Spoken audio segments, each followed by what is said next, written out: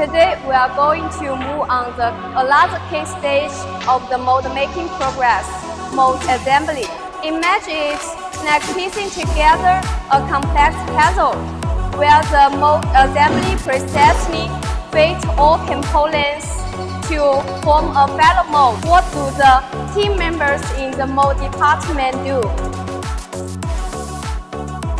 Hello everyone, this is a vision measurement instrument. Currently, it is part of our tooling department's production process, specifically the mold fitting process. The product is formed by combining 4 sliders.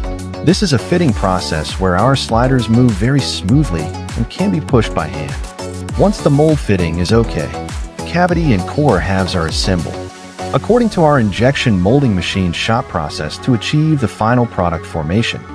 The flash is so smooth that it is imperceptible to the touch, indicating that our product quality is excellent.